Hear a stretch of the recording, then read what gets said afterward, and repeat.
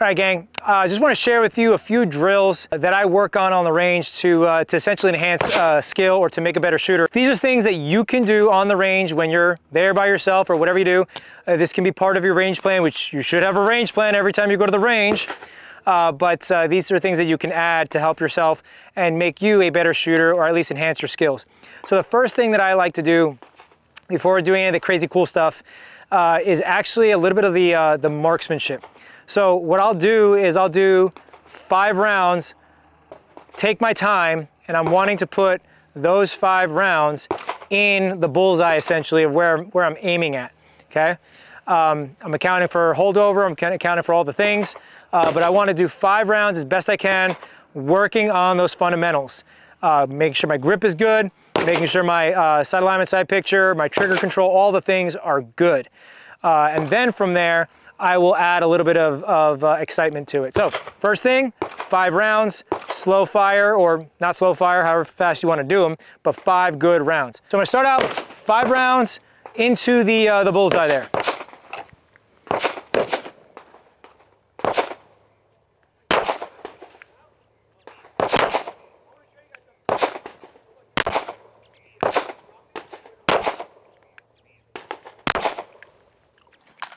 Okay, so let's go downtown. So 5 rounds in essentially the black of where I want to hit it, okay? So then now I'm working my fundamentals. I got that pretty good. So then I'll go ahead and add a little bit to that. Now it depends on what you're working on that day. If you're working on speed, then now I pick up the pace.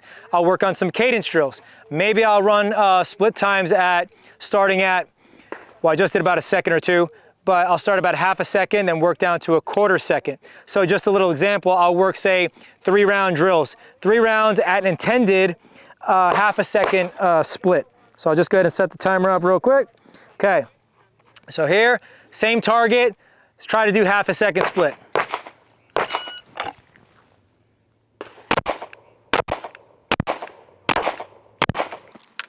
I think I did 5 on that one. Lost count, sorry. But running actually a little slow on that one. I'm running about 3/4 seconds split on that one. So my perception of time is a little off. I'll go ahead and pick up the pace. Promise, I'll do 3 rounds this time. So on this one,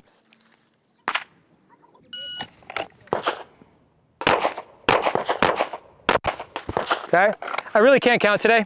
So on that one, running closer to half a second split.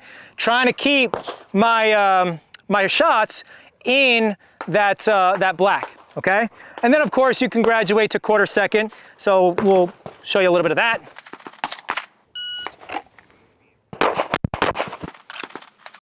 About quarter second right there, okay? Running that and trying to stay in the black. Now, come downtown with me. For the most part, all these rounds are right here. I have 1 flyer, okay? In order to get better, you have to allow yourself to fail a little bit. So on the first sets, I went ahead and I showed you, hey, work your fundamentals and then let's put some time to it. Well, when I started putting time to it, I'm gonna go ahead and allow, if I'm not comfortable at that speed, I'm gonna go ahead and allow myself in this case, this whole circle. So if you are not comfortable doing, say, half a second splits, then don't get crazy on me like, hey, it's gotta be the bullseye every time. Because really what you need to do is you need to get used to shooting at a half a second. That needs to come first at that rhythm. Get comfortable with that rhythm and keep it in this palm size, which is essentially this circle here, and then stay at that speed until you get comfortable and walk those rounds into the bullseye that you want. Then from there, pick up the pace. Go down to a quarter second in this case. Again, keep yourself here, walk yourself in there. Right? That's how you make yourself a faster shooter. So actually, those are 2 things in here. 1, working fundamentals and accuracy, and 2, this is a drill that I work on to make myself or help myself become a faster shooter or maintain the speed that I'm trying to maintain. So those are 2 drills right there. Another drill that I like to do, nothing crazy, is I just like to work the holster draw. Okay, so what I'll do is I'll start out, hey, I just want to get a holster draw. It might be a 1.5 seconds, something crazy slow. So on the beat, Okay, 1, 4, 3, crazy slow. Okay, to get myself, my body into the position, essentially warmed up, so that way you can drive it. Okay, so just getting used to the movements and stuff. Okay, and then what I'll do is I'll go ahead and pick up the pace as I go. I'll do about, depending on how I feel, 5 to 10 reps. So I'll do it again.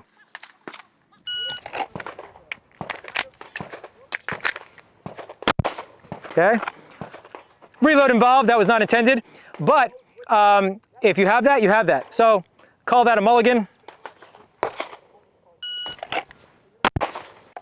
Okay, a little faster on that one. Okay, 1, 2, 3, and then you keep going from there. At some point, then you go a lot faster. Okay, and that's at a second. Okay, and you can keep going from there and you get it, but then just work in the speed. What I will tell you at the end, once you've gotten to the reps at the time that you're comfortable, then I would tell you, slow it down for a couple more times. At the end, go ahead and just beep yourself again, and don't go robotic slow, but just go smooth.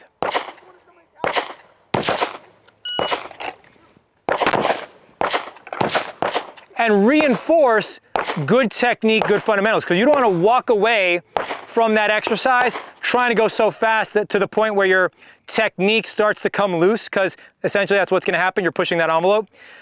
Just reinforcing your brain and your body what right feels like. So that's another drill that I like to do. Another fun drill that I like to do are the reloads, one-on-ones. Okay, so 1 shot, reload 1 shot. Okay, and by the way, I'm doing this though, the one-on-ones after the 2 drills that I just talked about, because now in this whole process from the beep, I'm going to get a holster draw rep. Okay, so now throughout the rest of my time or what I'm doing on the range, I'm getting more and more reps of holster draw. So I'm adding to this. So I'm going to shoot 1, reload, shoot 1.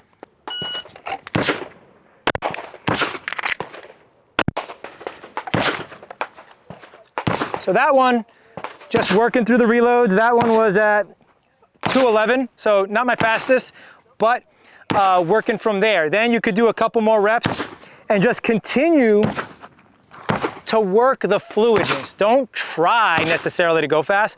Just try to be fluid through this whole process. So I'll go ahead and do it again, but my point is I'm not trying to go fast. If you try to go fast, you're gonna botch yourself up. Just try to be fluid, okay? Having the fingers and everything like where they need to be and flow through it.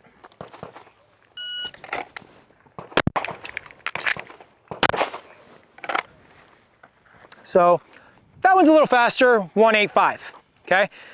And we could be here all day, but you could work it little by little, staying or trying to be smooth on it rather than fast. Speed will just come with proficiency in that sense. But again, slow is slow, fast is fast. You want to get this quickly, okay? So that's something that you can do there. So those are a few drills right there. Another drill that I like to do is essentially 2 to the chest, 1 to the head, only because it works a little bit of that double tap, and then it incorporates multiple target engagement.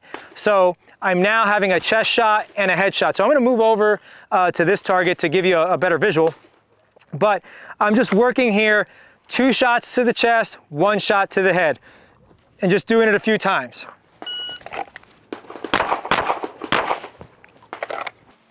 Okay, and then one thing that I'm going to check are my splits on transitioning. So the split on transitioning was about ½ a second, okay? So it's okay. I'd like to get it a little faster. So then I'm gonna stay there and I'm gonna do a couple reps of that and work on that transitioning. The things that I'm focused on transitioning from, say, chest to head in this case, 1 target to the next, is a little ditty that I like to say, look, shift, settle, shoot. So first I'm gonna look, I'm gonna snap my eyes on the new target, which is in between the eyes. I'm gonna shift, and to my new, I'm gonna drive that red dot into the new target. I'm gonna settle in my new position because I've disrupted what I originally had. And then once I've settled, then I'm gonna shoot. So look, shift, settle, shoot, okay? So if you want, I'll just do it one more time.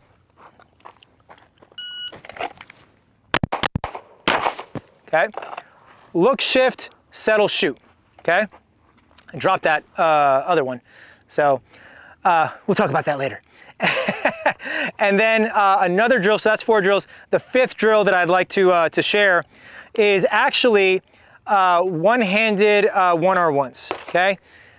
Now, what are the chances of you doing a one-handed 1R1 in a defensive situation? Is it possible? Yeah. Is it likely? Nah. The chances of you reloading in a defensive situation from a statistical standpoint are very, very low, okay? However, the reason why I like to run this drill is it reinforces the one-handed shooting. If I need to hold on to a loved one or something and shoot one-handed, not necessarily because I'm say injured, but because I need to hold on to somebody or something like that, and just reinforcing the mechanical steps of reloading. It really engages your mind as well as your ability to work your gear. And that's really the reason why I like it, because it makes you work your gear, know your gear in order to do it right. So I'll go ahead and set it up real quick. So just like a regular 1R1, you're gonna have a round in the chamber on an empty mag, okay? And then this is gonna happen one-handed. I'll go ahead and use the same target.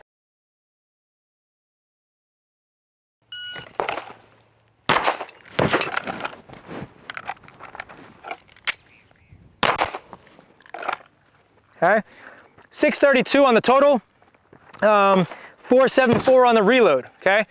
So ideally you're getting it into the 5-second, okay? But that's what you're gonna work down to. You can do it however fast you want, okay? But if you notice, things that I'm doing, now I have this Safariland holster, this gun is in here, I have to use the thumb brake in order to release the firearm. So I don't want to, on the reload, shove this thing in to where it's locked, because then I have to get the thumb brake again. What I like to do with the slide lock to the rear is just let it set, okay? Let it set, that way I could just pull it out, ready to go again. I'm just kind of place holding it. Then from there, go get my new mag in here, come up, as I'm coming up and drawing, I'm sending that slide, that way I can engage as soon as I'm pressed out. I'll show you one more time.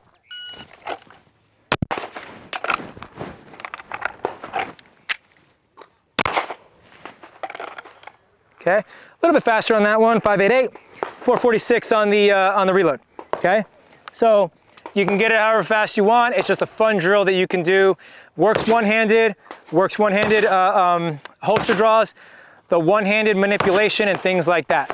Now, if concealment is your bag and you want to do it concealed and you're running, say, appendix, then put on your appendix rig with your sidecar and essentially do the same thing. The only difference with that is that now you have to re-clear your garment on that reload. Little tip is when you put that firearm back in the holster, because the garment most likely is covering it, take your thumb, the gun's pointed down, take your thumb, pull up, your garment will be over your hands. That way you can get the gun into the holster, immediately go over to the sidecar, grab the mag, put it in, your garment is still over here because you're doing everything tight, okay? Then come out and send it, okay? That's something that you can do on that one. That's an extra layer of complexity. You're gonna wanna do these drills concealed. If your concealment is your bag, then this is great and all, it's all fun, but I would encourage you to change your rig, go concealed and run it that way. So you could have a whole day of what I just explained, open tactical rig or concealed, and it'll be a totally different experience. So you can do either way. So there's a few drills that I like to share with you, 5 drills that I like to do on the range. I have metrics, I like to record my times. If you're a data nerd like me, I like to record my times to see a bench line. If I do 5 reps of something, I'm gonna take the 5 reps, I'm gonna take the average, and that is my average for whatever that exercise is. I'll go ahead and annotate it on a spreadsheet at home. And then that way, when I go to the range and I print out my range plan, on the side, I have a column that says average for all those drills. So I know in my head that if my holster draw is at 0.9, let's just say, then I'm trying to beat 0.9 today. That is my benchmark. So a couple things that you can do to help yourself improve on the range when you go. If you think all gun laws are an infringement and you live behind the enemy lines in the People's Republic of California, then check out our Unconvicted Felons t-shirt. We came out with this t-shirt design for you where most of us are fed up with the situation here in California. So check it out. Check out our website, awesome t-shirt coming at you, and our new line of 2 arms, where it stands for 2A rights matter. So check out our new t-shirt and help us feed our dog.